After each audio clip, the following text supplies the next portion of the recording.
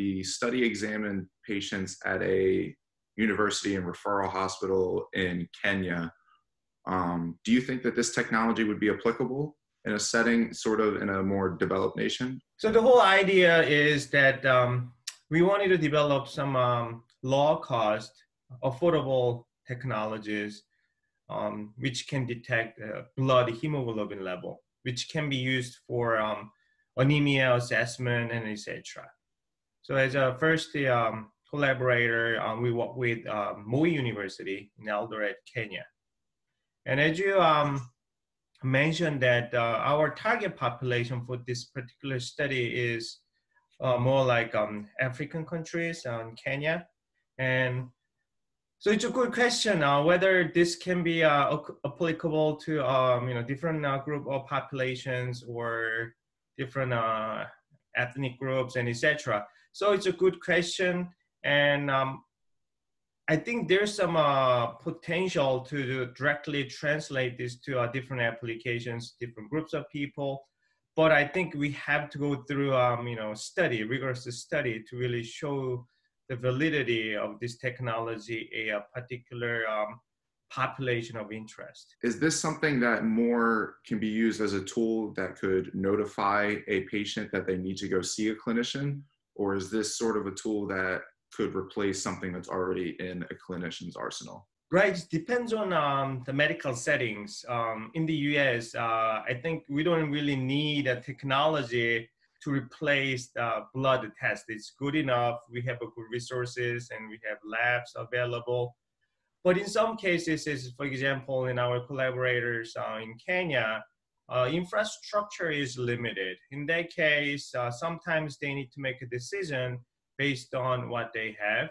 In that case, maybe this technology can serve as a diagnostic tool to make a decision. Definitely, we want to have more laboratory tests so that we can really validate this one.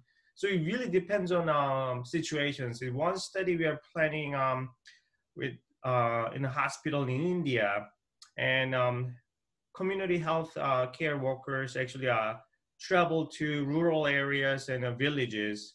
In that case, they need to ask the patient to go to the hospital and then get the test, and maybe they need to wait a week, and it's not feasible. In that case, maybe although we can kind of, I'm not sure it's a good term to use for sacrifice accuracy or precision, maybe it's more important to give the result right away.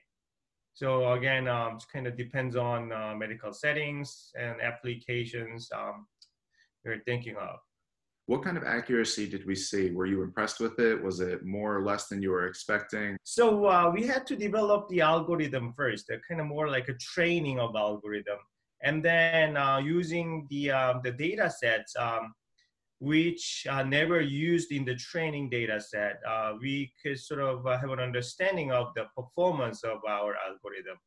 So in that study, we had data about 153 patients, actually 153 patients, and 90 of them we used to train the algorithm.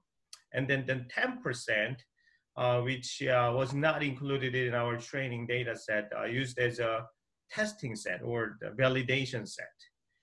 And then in that case, we have accuracy. So here the gold standard is laboratory blood test, which requires blood draw. So we use as a gold standard to compare. In that case, the difference in terms of percentage is about 5 to 10%. And using all the data set, we have 153, the accuracy. So we have two versions of sort of algorithms, and one is more like ideal case using kind of big system. I think you've seen the kind of system in the paper that gives us very accurate measurement about the hyperspectral data set. That one, the performance is better. But if you're kind of talking about the mobile version of this one, then I would say the accuracy is about 5 to 10% to compare to the gold standard. And Getting back to your question, I'm happy. Am I happy with the performance? So actually, there's more detailed guideline. It's called CLIA.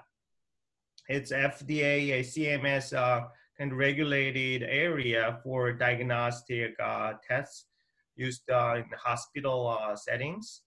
And they recently published another guideline about blood hemoglobin test. So if you really want to replace a conventional blood test, then the overall accuracy has to be less than 4%.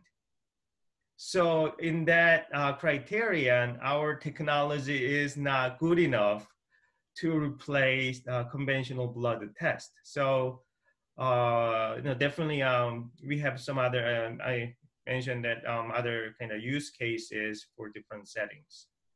But another aspect is that we developed the algorithm based on the limited number of patients.